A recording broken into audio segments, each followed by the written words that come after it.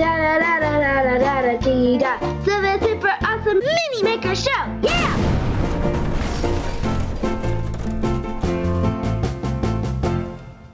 Welcome to Sylvia Super Awesome Mini Maker Show, Season 2, Episode 4! Did you ever want to upgrade your breadboarded circuits to something more permanent? Or maybe you got a hankering to make your own metal jewelry?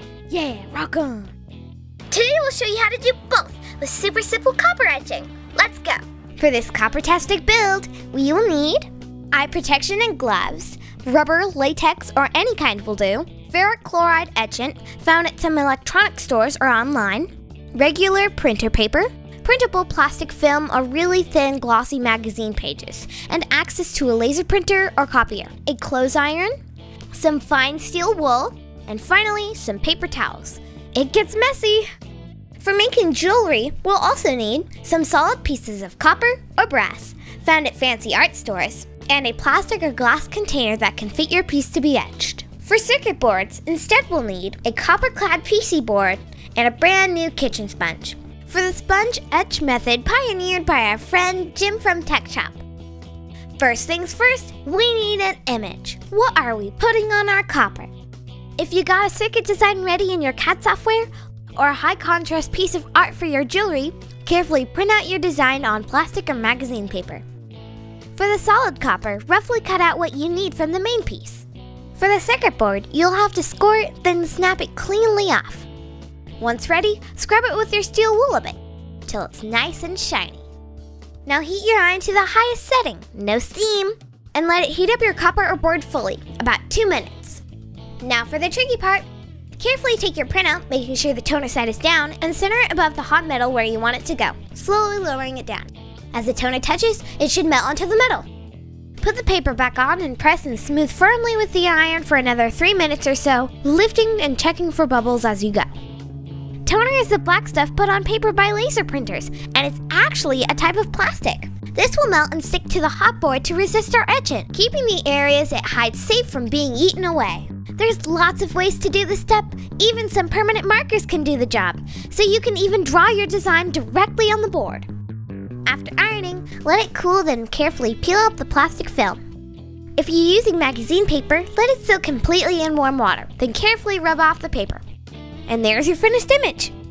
Use permanent marker to clean up any rough edges or broken lines. Now, to etch. Warning! Ferric chloride stains and will burn your skin. Always be careful while handling it, making sure to use it in a ventilated area, and always wear your safety goggles and gloves while working with it. For the solid copper, tape off any areas you don't want to be etched, put on your goggles and gloves, then pour about 6 millimeters of ferric chloride into the container. Now to submerge your pieces. Once covered, carefully swish the fluid back and forth, again and again.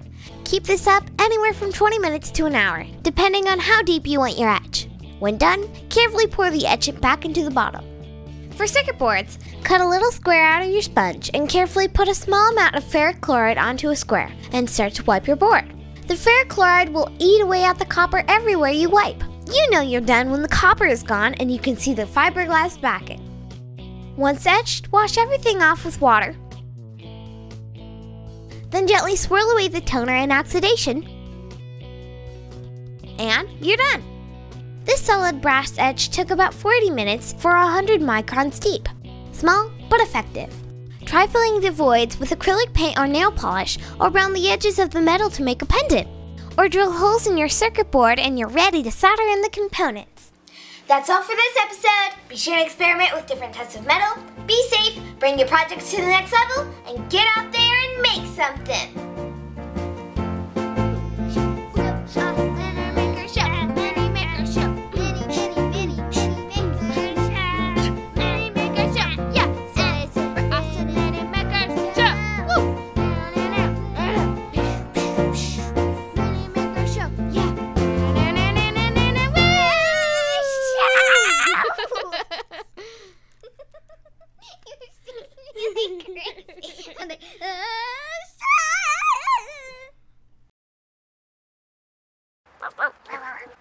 I can understand dog, you know. He just said, hey, hey.